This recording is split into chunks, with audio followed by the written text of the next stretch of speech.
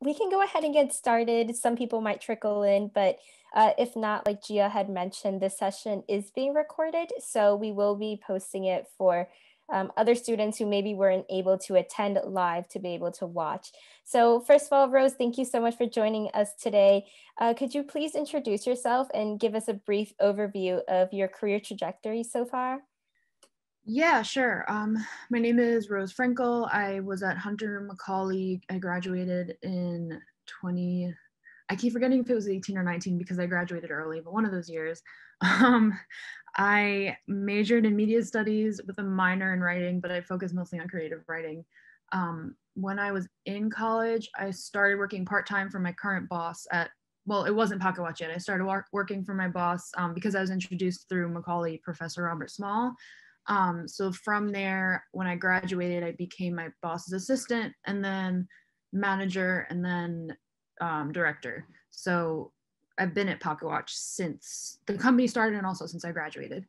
Um, and at Pocket Watch, we create a lot of different kids media content. We say that we like to be everywhere that kids are. Um, so as you guys probably know, just in general from like the media landscape, but especially if you have little kids in your life, kids don't really stick to TV like we did. They're like on YouTube and on their iPads, and like that's really mainly how they digest content.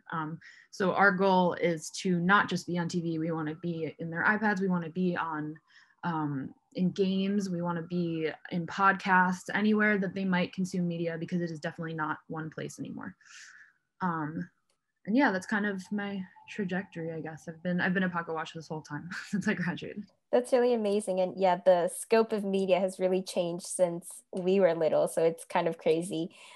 Could you share a little bit about your undergraduate experience at Macaulay Honors? I know you mentioned that Professor Robert Small played a role in how you kind of got to where you are today. So could you tell us about like the activities you were involved in and what you learned from them?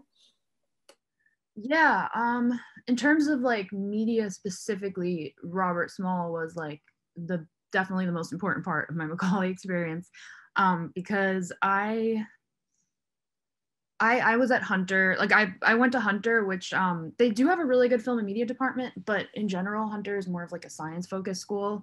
And I thought I was gonna be science mostly because I was scared to commit to media at first, but um, it was like once I pivoted to media, like I found Robert Small's class, and I kind of forced myself into it because I technically wasn't allowed to be, because it was in my freshman year, and you're not supposed to take the like Macaulay courses while you're a freshman because they don't want to overwhelm you.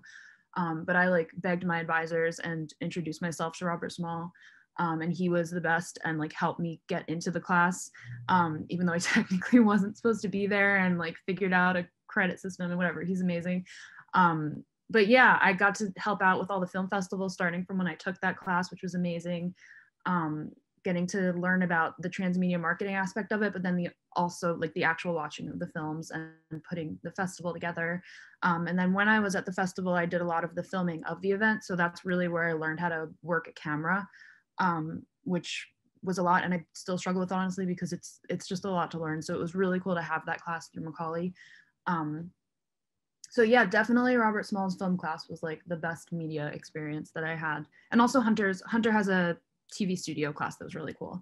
Um, but yeah, those are my biggest Macaulay media experiences. Oh, and I helped my friends. My friends used to lead a dance group called McCrew.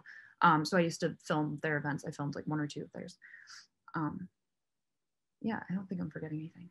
Yeah, that's really amazing that you had so much experience through it. And that I love how you said you were kind of into the sciences and you kind of forced your way into media classes, because I think a lot of us share the same experience of thinking we wanted to do something else and then kind of pivoting after we're like, oh, hey, this looks interesting.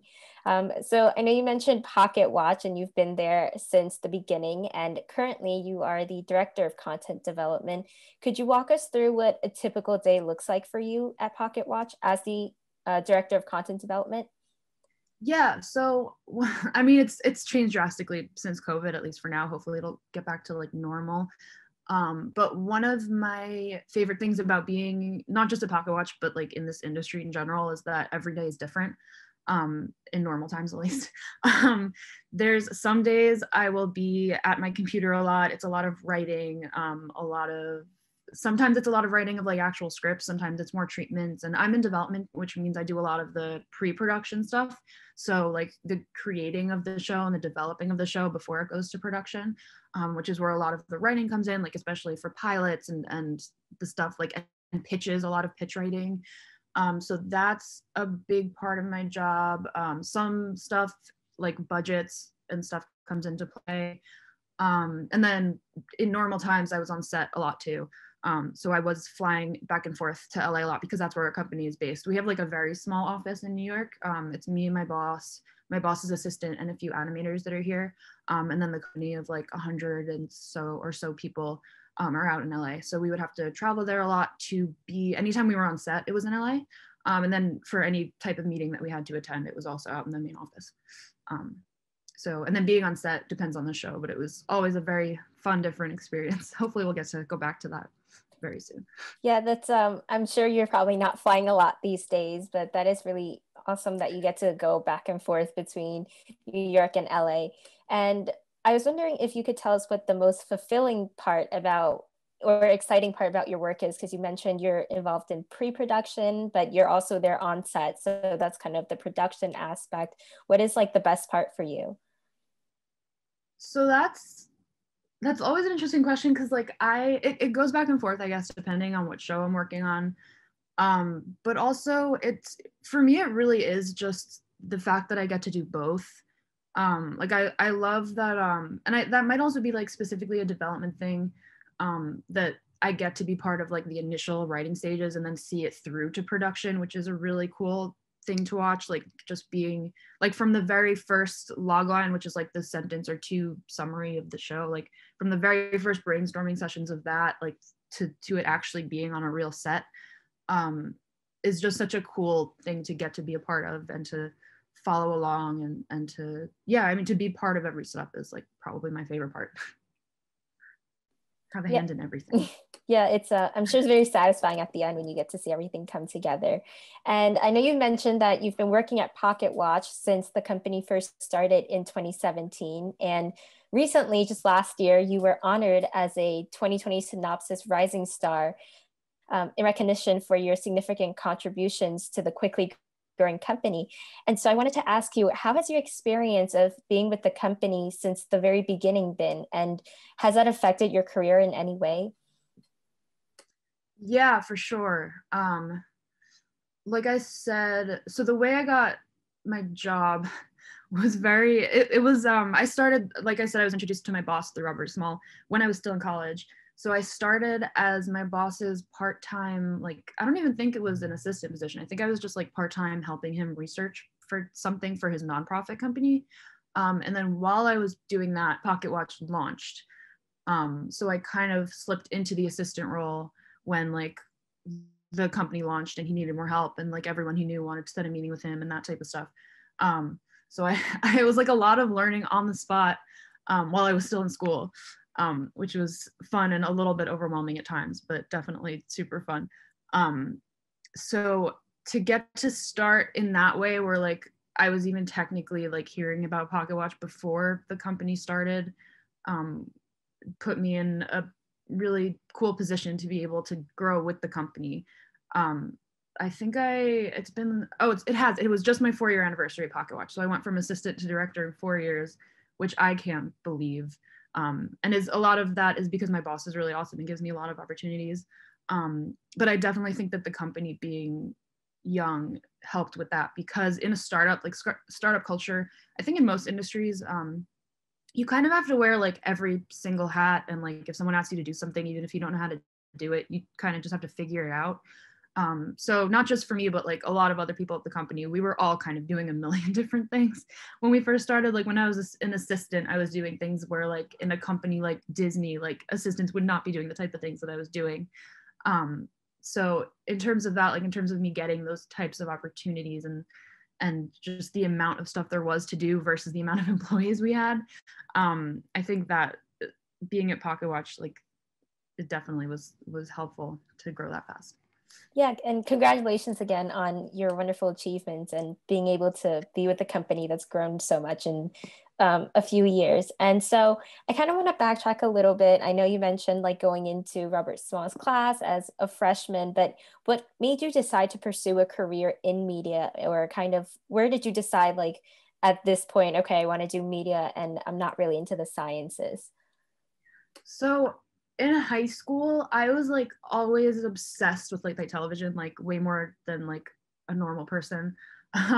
Like my favorite shows, like there was that hour on Comedy Central with Stephen Colbert and Jon Stewart, and that was like my favorite hour of TV ever. And it never really clicked for me that like there were people working on that. Like it was just my favorite. Like I loved SNL, I loved like all those shows. Um, and then it was like always my goal, like as a teenager, like when I turn 18, I'm gonna see them live because like you weren't allowed to see them live until you were 18. So on my 18th birthday, I saw Stephen Colbert's show live. Like it was the Colbert Report at the time. It was like one of his last shows actually. And I kind of had that epiphany moment like while watching them do all their behind the scenes stuff. Like during, I don't know if you guys have seen any live tapings in the city, but you definitely should if audiences come back. It's free and it's so fun, especially if you're into like if you're into TV just as like a fan, but also if you're into media, it's just so cool to see. And all the shows do it. You can go to like One Iota. I don't know what the Daily Show is on nowadays, but they one day they'll do audiences again. And like John Oliver does it too. Sorry, an aside, go see live tapings. But I went to the Colbert one and I just kind of was watching them like in the commercial breaks when they all huddle around the desk, and like do their little like like they recap what happened and like what the next plan is, and they're like writing really quick script notes. It kind of clicked to me that like, oh, like people do this for a job, like this is a thing, like this show happens because there's a whole team of people on it. um and that's kind of when it was like, okay, I have to do this. So I had that moment, and I remember being super upset after I had that moment because I was like the goody two shoes, like high school student who was taking like 5 different AP. I mean, like you guys all were because you're on Macaulay. Like the super overachiever, like I'm gonna be a doctor, lawyer, whatever. I was gonna be like a marine biologist or something. I was leaning towards. I still love biology, but I was gonna do something biology related. Um, and I kind of just got scared because I was like, media is so unsafe. Like everything you hear about in these schools are like, you're not going to find a job. It's so scary. Like, don't go into the arts. And the thing I wanted to do was like writer. Like that was the thing that called to me, which is like even like it's just a very scary thing to like decide you want to do something in the arts because of all the stigma and stuff around it. So when I applied to Macaulay, it was with I still was like very practical. Like I still wanted to do the sciences. And then I took chemistry 102, I think it was. And I was like, yeah, this isn't happening. Like after 2 weeks, I was like, there's no way. Like literally crying to get through my homework, none of it making sense. Like not failing, but like not doing, it wasn't clicking. And that's kind of when I said, you know what, like this is stupid. I'm not, there's no way I can see myself like in a lab. I know what I want to do and I just have to like do the best I can to get there. Because I will not forgive myself if I like stay on this track that I chose. So yeah, that's like my origin story for wanting to do creative stuff, I guess. Thank you for sharing that with us, because I think we are told a lot often that, the arts are risky and it's like a battle between like, oh, is it realistic or is it kind of a passion? But it's wonderful that it's worked out for you. And kind of going into your role, you've developed, produced, and wrote a number of episodes. But specifically for the daytime Emmy nominated #1 show on preschool television, which is Ryan's Mystery Playdate on Nick Jr., which features Ryan's World, which I know he's like taken off on YouTube at such an early age. It's amazing how he's been able to do that with his family. Could you tell us more about this experience and your experience with working with your team from, pre-production all the way into when the show's actually been put out to being nominated for an Emmy?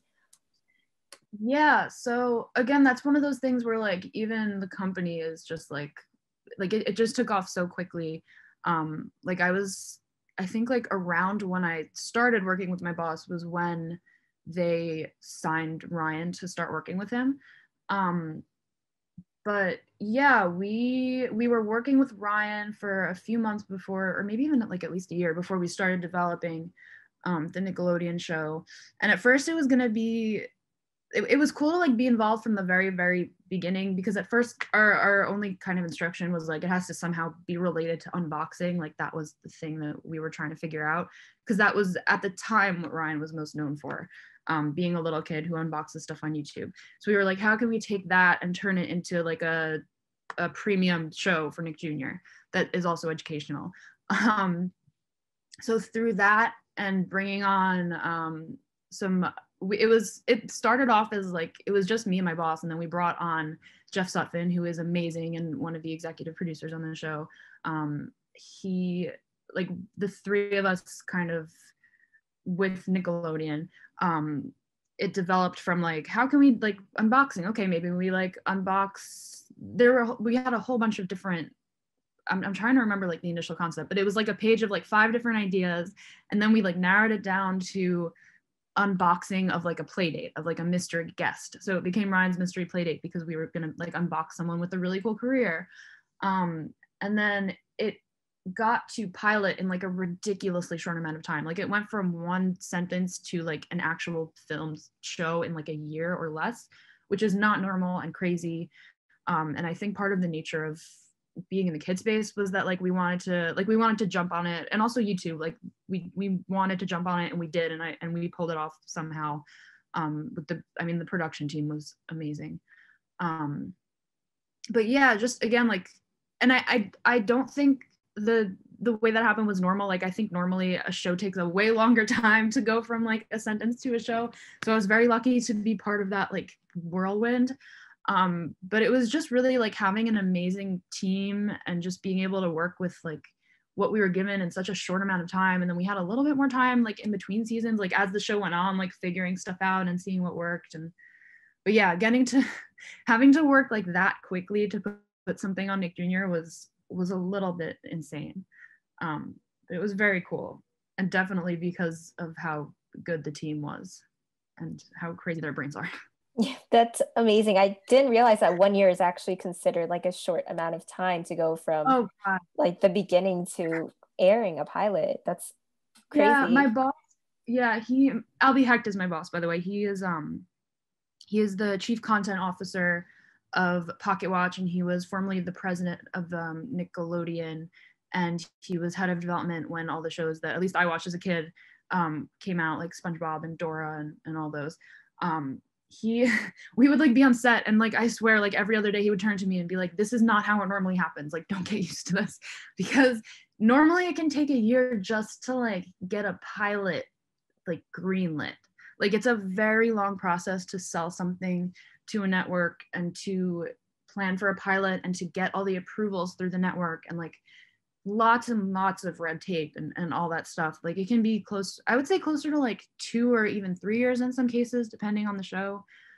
So yeah, it was insane and not normal the way Ryan sped up. And a lot of that is because of how great our team was, and a lot of it is because of how big Ryan is and Nickelodeon being really great, and also recognizing the importance of like getting it out. But yeah, definitely TV takes a very, I mean, depending on like what, if TV is your interest, depending on like what area you go into, that stuff takes a very long time. TV shows, one of the reasons I was actually drawn to late night in the beginning was its pace, because you have to put out a new show every single night, which to me was like mind blowing. Like you would just spend the whole day working on one show, and then you would film that one show, and then the one show would be over, and then you just start again the next day. But yeah, like serialized TV and that type of stuff takes so much longer.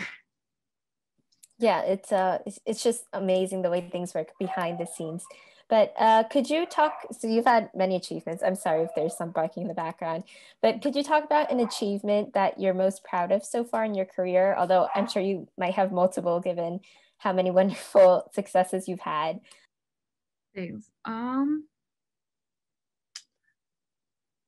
don't know. I guess I just don't really like think of it that way. Maybe it's because like not that I've like done so much, but it's just that we're always working on so many things at once. Like even the past few months, like okay, here's one of them. When we all had to go remote, it was like a big adjustment for everyone. but it was also around the time that we signed our new partner, Diana. So this show, the animated show Love Diana, which is on YouTube now, my team produced basically the entire thing, like from when we first started developing it to when we like it was actually being posted from quarantine. So a team from literally we're all around the country, all around the world, because Diana doesn't live in the States. So it's I can't believe the work that our team has put in to like get to this point. Like I keep like I have to watch the animation and like the way we keep getting cooler and cooler animation coming in, and the fact that we did it without one in-person meeting. I think I like even briefly met Diana like I think it was in March actually, like my last trip to LA, like when COVID was still like, is this gonna be a big deal? Like I think I met her for like 5 minutes, and then like everything came crashing down, and then we somehow put on this show from our respective homes all around the world, and it's insane. Like I have a very talented team. That's the only way I can get anything done. Yeah, so you mentioned that you guys are able to like put this entire show together, without meeting in person like you normally would. So what is like one skill, attribute, or strategy that has helped you or maybe your team most throughout either your careers or maybe even like through working remotely because of the pandemic? Um, I think being in production in general, like half the job, just even if in like a perfect world, half the job is putting out fires. So to work in production, you kind of have to be able to think on your feet in the way that we've been forced to. Obviously, like no one expected this, but I think in general, everyone has like a level of ability, and just like you got to be able to just deal with the punches. And again, this is like a completely crazy situation that no one saw coming, but the ability to pivot is something that people in production, I think, at least based on who I've worked with, all really have. So like it took a few months of adjustment, a few like modifications of how we communicated, but we got there, and we figured out new systems, and we solidified our pipelines, and all got really good at spreadsheets and like that type of thing. And we figured out how to do it remotely, where like we put a bigger focus on animation than maybe we would have if we had been able to actually like be with them in a studio. So yeah, just having that, sharpening the ability to just think on your feet and be able to deal with punches like that. Yeah, I'm sure that's very helpful for multiple industries and people interested in all different types of careers. And I kind of want to go back a little bit to how, before joining Pocket Watch, you've interned as both a production and development intern with various media companies, including NBC Universal Media and on the Late Night Show with Seth Meyers. So, is there anything significant you learned from these internships that have helped you right now? Like maybe the fast pace, because I remember you saying that these shows are a lot faster than maybe other television shows. Yeah, so especially Seth Meyers, like when they first hired us, they basically said like our show doesn't have PAs, so you're like the closest thing we have to PAs. So it was a lot of like that like PA type, production assistant type work. So like running scripts places, and making sure the crafty table looked nice, and like keeping the kitchen organized, and like the small stuff, but like the small stuff that the show needed to keep running. So it's kind of just a lot of internships are just you're doing a lot of small stuff, because that's what an internship is, I feel like, in any industry. But you kind of really learn that like every little thing is helpful. And then especially even as you like move up in the industry, like you from how heavily like you would rely on like interns or assistants and that type of thing, like you realize that every position really really counts.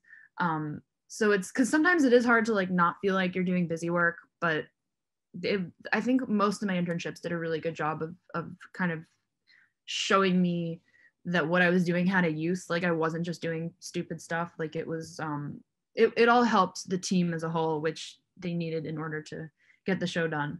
And then I think the biggest difference between like not even between the departments, but just in general, again back to like the difference of like smaller companies and larger companies and like startup culture, I would get to do like more creative stuff at my smaller company internships than I got to do at a place like NBC. Which is why I think as you're looking for internships, like don't somewhere just because you haven't heard of it, because you'll probably get your best experience at a place like that, because they will actually let you do stuff because they have a smaller staff and because they're more willing to listen to you or have the time, or like there's less red tape in place to keep you from like being in on these meetings or helping in this way. Like I mean, it was a dream come true to like work at 30 Rock, but because it's 30 Rock and because it's NBC and because it's a huge corporation, there was like a lot of stuff that not only that like interns, it just wasn't their job, but like they weren't allowed to do. So like one of my jobs at Seth Meyers, for example, would have been like standing at a door to make sure that no one walked into the shot, which is like important for what they're doing, but also like not nearly as hands-on as like a development internship at a small company called Cineflix, where I got to like give them my opinions. I got to like do a ton of research on like casting for a show and like give them my opinions on it. So like, yes, like a smaller, less known company or show, but I learned a lot more about like what an actual job would be in the future. Yeah, I like how you really brought attention to the difference between these big corporations and smaller companies, because I think especially at Macaulay and just, we want to do our best. So we always want a place that has a name to it, but sometimes, the best places to learn aren't necessarily the ones that are already very established and have a more rigid system. So kind of moving on from that, are there any clubs, associations, or organizations that you think students should join if they're interested in the media industry? And, if you have, has your membership in any of these organizations impacted your career in any way? That's Organizations in the media industry are kind of hard, especially as students. And even as like someone coming up, because like there's a lot of really weird ones where like you can't join them unless you have credits, but then you're like, but how am I supposed to get credits if I can't join them to like get it's the same thing as like when you see entry level job and they require all this experience, you're like, but that's what I'm trying to do. Like I'm trying to enter. So I would say as students, just like apply to literally every internship you see. Again, like don't get caught up on names, like look up your favorite, like think of like your favorite shows or shows you've watched or heard of, and then like look up the production companies. Like don't just look at like Netflix, look up the production company that created the show. And like see if they're hiring for internships. And just put your application out anywhere. Because it will be those little jobs, which aren't little, like they're really important. Just build your resume and get experience, because that experience, and even being like a day player, like be on all those websites, like I think entertainmentcareers.net it's called, and there's like a whole bunch of websites like that, and there's a whole bunch of Facebook groups. Like if you just look up like entertainment websites, like any of those listicles will give them to you, and look on Facebook for the Facebook groups, like specific to your city. So like see if New York has like a PA type website where like sometimes people will post on these pages, like need a day player, like it'll be like for no money, but you'll get really cool experience and then you'll get to put something on your resume. So just being really proactive and on the lookout for jobs that you like, just do anything that you can possibly get your hands on. And that's especially, being proactive is especially important as a media student at Macaulay, because, and I loved Macaulay. Macaulay helped me graduate without student debt, and I loved most of my teachers, and like again, like Robert Small is the best, but like specifically like my school advisors, like it's a very, and I'm sure you guys know this being media students at Macaulay, like they're very focused on like the STEM kids and the law kids, and like it's very easy to feel lost as a media student, because like that's not what you're sort of aiming for. And sometimes the advisors don't know how to help you as much because like you're the second student they've ever seen who doesn't want to be a doctor. So like it's very important for you to be on top of chasing opportunities that you want, and that's a lot of internet research. And again, like the Seth Meyers example, like that did not come through Hunter or Macaulay. And the only reason I even got my resume looked at was because I already had like 4 or 5 internships at these other companies on my resume. It was just like luck and like my keywords were good on the resume and like the recruiter saw that. Like it wasn't like my advisor was able to recommend me. Because yeah, they have, yeah. So just be very proactive, like for yourselves. Like don't be afraid to cold apply to these things. Yeah, that's really interesting that there's, you look at a Netflix show and you think, oh, it's like a Netflix production, but it's actually, there are other companies that are involved. And so, kind of stemming off from all of the great advice you just gave, do you have any advice for either current students or also for alum who, are here with us today about where they can seek for some of these job positions? Or like, does it get easier maybe like once you've graduated? Anything? Well, I would say that first of all, a lot of internships, a lot of them say you have to be a college student, but a lot of them also don't. So if you're struggling to build a resume, like don't think you're above internships, because like no one is when you're first starting. They're really hard to get to. So like apply to internships too, because anything to get experience, like really anything experience, at least to me and in my like through my college career, like experience was the only thing that anyone even asked about. Like at all my internship interviews and my job interviews, like I've I've really only been asked about like my internships and stuff. They weren't as or like my real time experience. Not as much like my classes at Hunter and like that type of thing.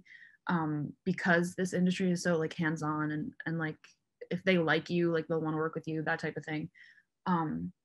So I would say to just again like look for stuff and apply as much as you can, and don't turn stuff down just because you don't think it's exactly what you want to do, or like if you think you're overqualified. Like if you're having a hard time finding something, just like take something. Especially the short-term stuff is good for that type of thing. I didn't think I would be in the kids industry. I kind of just fell into it, and it's really fun and I really love it, but like it's not like I didn't see myself again. Like I was obsessed with late night when I first decided I wanted to do this. And I did not say no to it just because it wasn't like what I envisioned for myself. Just like take what you can get and run with it, is what I would say. Yeah, that's great for a lot of us, and especially with now with COVID, I think opportunities are a bit harder to find, and so being able to kind of find one and sticking with it is definitely something good. Oh, And look at the assistant mhm, track too. Like, don't just look at stuff on set. mhm, Because the thing with this industry too is like anything can kind of lead anywhere. Like, don't look at a linear path as your only option. Like, I remember when I was at Seth Meyers, we had like these informational interviews.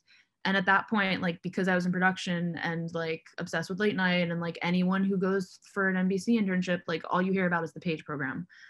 So I asked the producer that I was in, that like we were talking with each other about that, and he's like, honestly, like it's so saturated. Like because that's like the thing that people know of and the thing that people go for, because they think like, oh, like Page job at NBC, but like that's just not how it works for everyone, and it is not the only way to get where you want to be in this industry. So like being an executive assistant, which like could be a lot of paperwork and scheduling and stuff, like if you're an executive assistant for like the right person or at the right company, like that can get you to a lot of places too. So don't even just look at set stuff. Look at like any sort of office, anything, and like these companies that are adjacent to what you want to do. yeah, it's I never knew that prior to this that it wasn't as linear as maybe some other industries. So I think that's comforting in a way, knowing that maybe you start off somewhere you didn't initially want to be, but there's always an opportunity to go from there into somewhere maybe more towards your passions or your interests. And so kind of talking about, all these different ways to find a job in the industry, was there a time in your career where you faced a significant challenge or a setback? And if there was, what did you learn from it? Um, I've been super lucky with my career because again, like I mean, at least in terms of like job searching and stuff, like my situation is like very lucky, and like Albie has been my mentor since I had started working with him, and I've just in terms of like career growth, I've been very very lucky.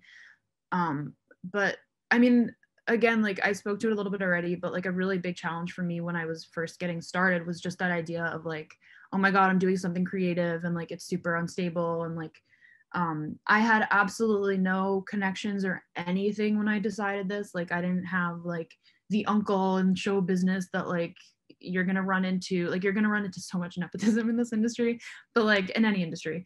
But like I had like no connections at all when I first started, and that's just like a terrifying thing. And I didn't really have any friends that were interested in it either. Like, it was just a very scary, like it was a scary jump to make when I felt like I knew absolutely nothing.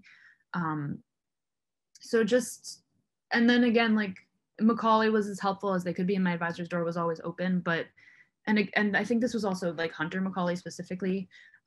They're just more, they were more built to handle, like if I had been in the sciences, I think they would have like known way more about how to get me exactly where I wanted to be. And my advisor was great. Like, she was always there to help me when I like had questions or even just wanted to talk about it. But like they just, again, like media is a weird industry. So just kind of like having to flounder in school a little bit was hard for me. But I was very lucky to find Robert Small's class within, I can't remember, I think it was my first year. I don't know what I would have done if I hadn't found that Macaulay class. Yeah, that's wonderful that we did have that one resource where you did find that Macaulay, which is that class that kind of led you to, Professor Robert Smalls. So I know you mentioned about the different ways to find an internship, but is there like a certain resource, like a specific website that's best for people who want to dive deeper into the media industry, or even people who are just interested in getting to know the field better? I'm trying to, I can like email you after for you to distribute if you want. Like, I have it written down somewhere from a million years ago, but like entertainmentcareers.net is one of them. There's another like random one that has Hollywood in the name. There are like a few like entertainment job boards that you can look at, that I found internships through. LinkedIn has stuff. But again, like I've found a lot of stuff just by looking up like specific production companies in New York. So like, yeah, like some stuff like I saw on Indeed, and oh, and Hunter's job board is really good too. Like the different school job boards you should always check.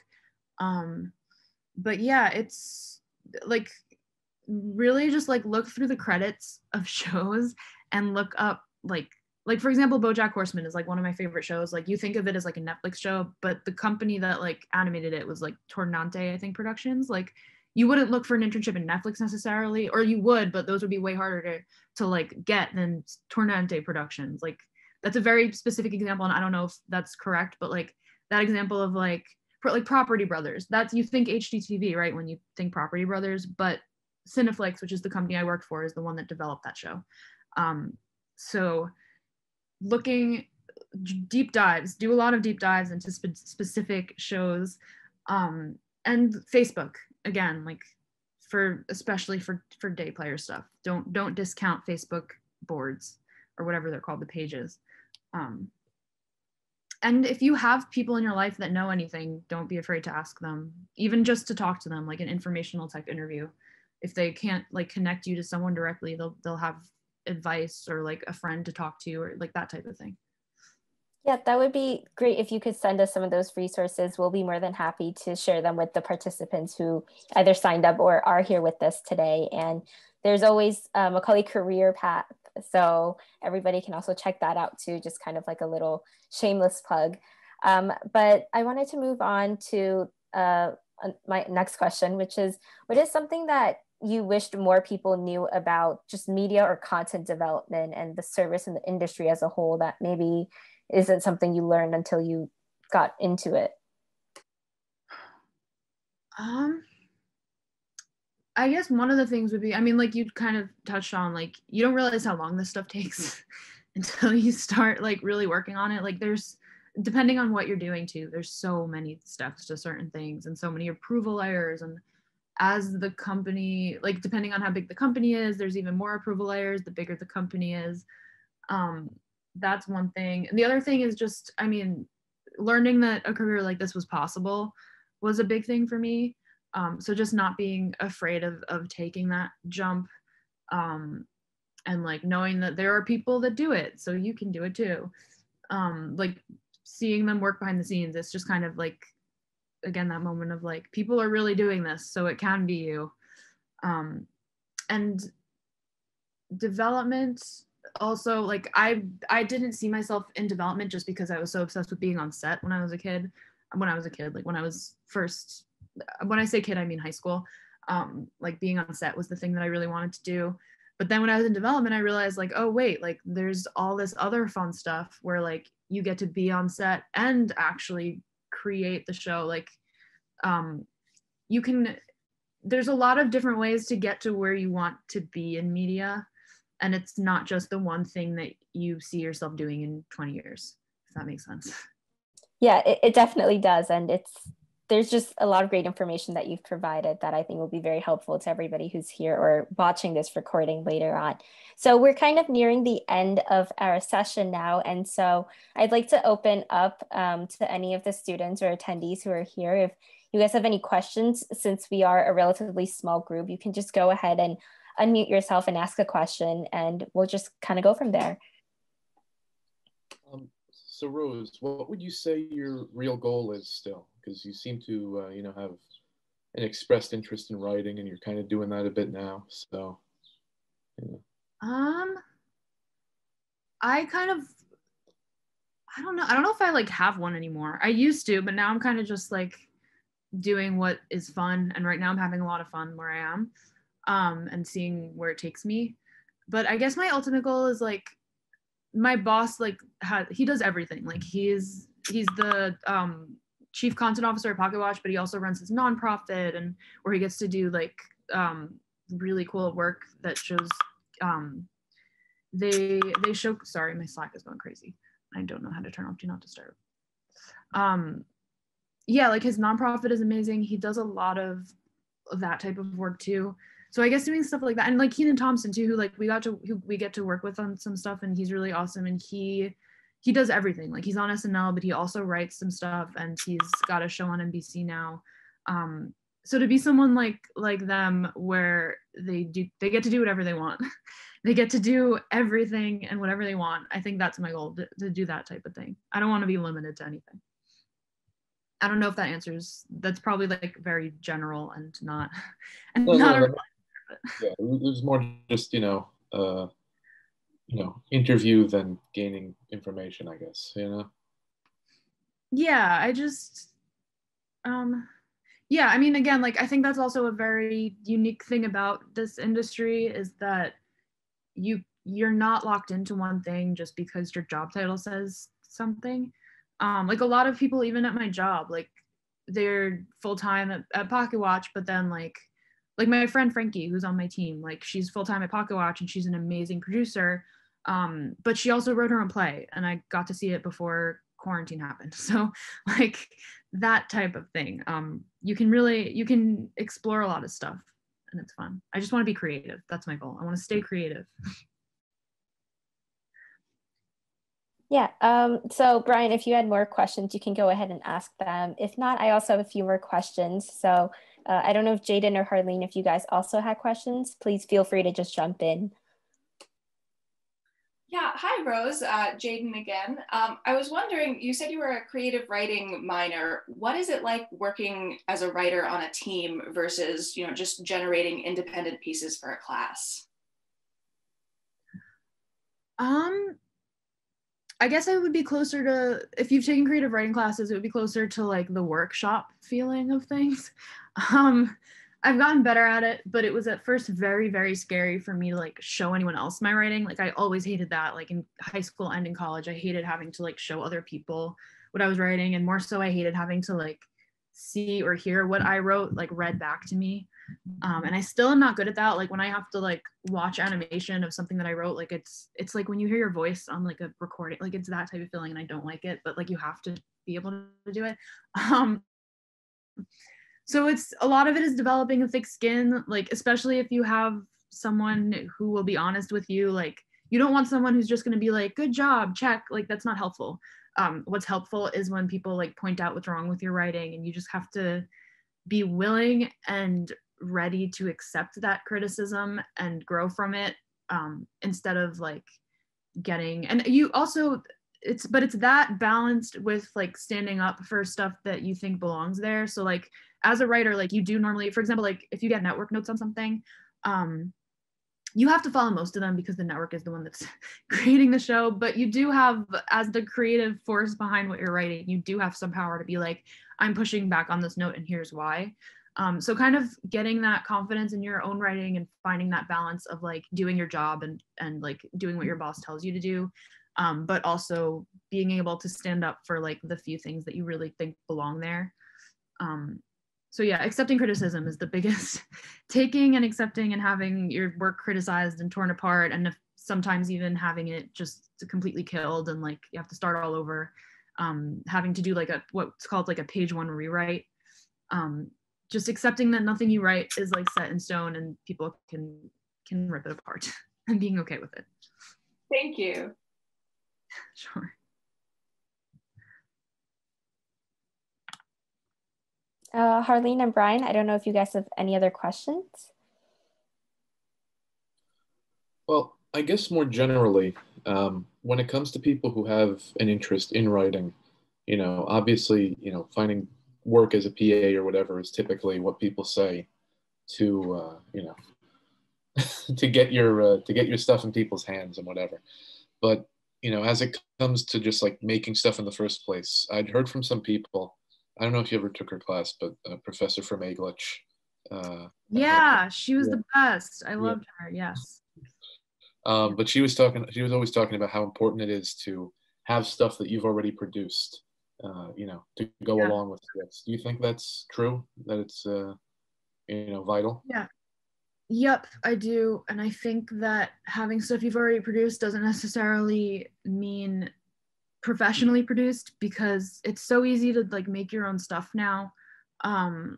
Like from YouTube to even TikTok and Instagram, like just make stuff, like just show who you are and what you can do. And it doesn't have to be professionally written, or I mean, it should, like, the writing should be good, but it doesn't have to be professionally shot. Like use your iPhone and like get across a point, and like that can sometimes be enough to point you out to someone. So I do think that, like, and not even just being produced, but like having something ready to show someone. Like if someone sees you posted a funny TikTok and like that hits off with the right person and they somehow come to you and are like, do you have anything ready? Like you should have like a packet of scripts and that type of thing. Like have like a portfolio, like any arts career, you should have some sort of portfolio that shows your best work. And again, best does not mean highest budget. Best just means showing whatever talent you're trying to show, if that makes sense. Thank you.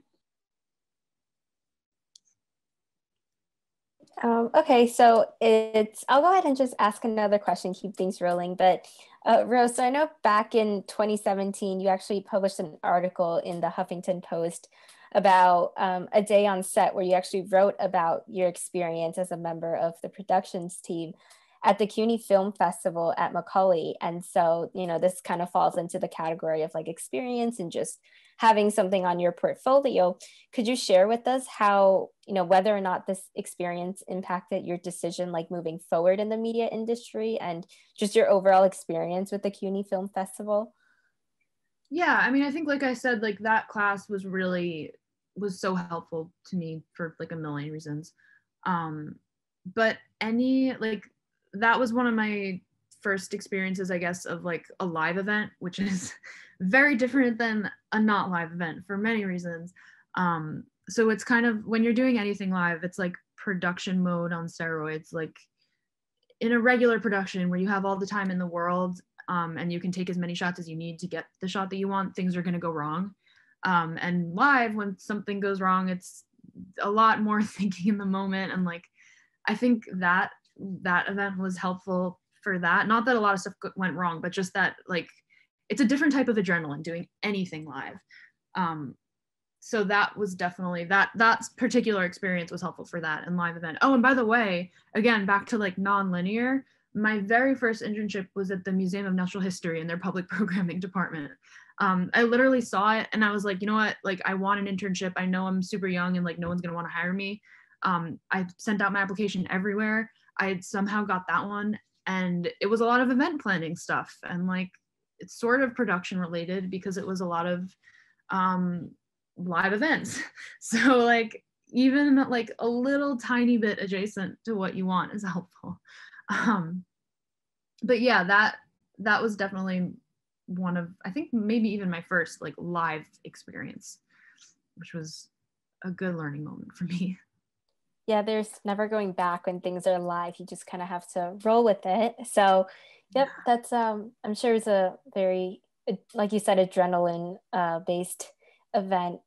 So we have about a few minutes. Oh, I'm sorry. Did you want to say something? Oh no, I was just gonna say if like anyone's interested in like if live TV or live events or whatever is something you're interested in, you want a cool thing to watch is like they sometimes film the what's it called, like Video Village, which is where like all the screens live of like live events like the Oscars and the Emmys and stuff. So if you look up like directors like doing their job during these events, it's like you get so much like secondhand stress. Like I think they do some from the guy who directs SNL, I keep forgetting his name, but like he wins the Emmy every year for it. Like if they used to have an SNL exhibition on Fifth Avenue, and like their part of it was like being in the Video Village and like hearing him make the calls, and like it's just insane. Like look up those types of videos, and like the Oscars director, like look up that stuff. It's crazy. Yeah, it's I can only imagine how stressful that can be, just being the one that has to make the calls. But we have about 5 minutes left, so if anybody else again at this time has questions, please just feel free to unmute, and you can ask multiple questions at once. We're a very small group today, so don't feel bad about asking too many questions.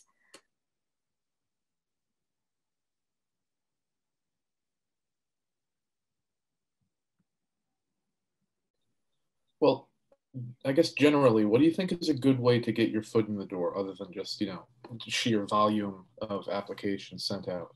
Like, is there something that people like to hear, or a way to like prove that you were, a hard worker or really interested or anything like that?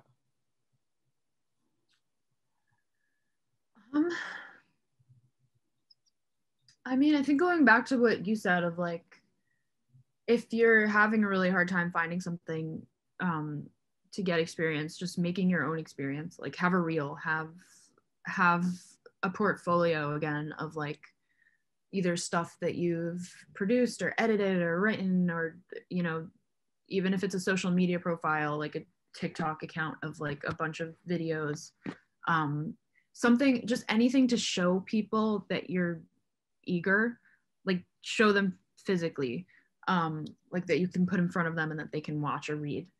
And then that plus again, like it really is just a lot of, I must have sent in like 100 applications before I got like one response. It really is a lot of that, and it sucks. And I think that's with many industries. And again, like many industries, it's harder if you don't have some sort of connection or anything. Like, but don't discount cold applying, and just apply for everything. It sucks. I know it really sucks. I wish I could like give you some sort of like secret to like make you get a job, but that's so much of it is just like being so incessant with like chasing stuff. Mm-hmm.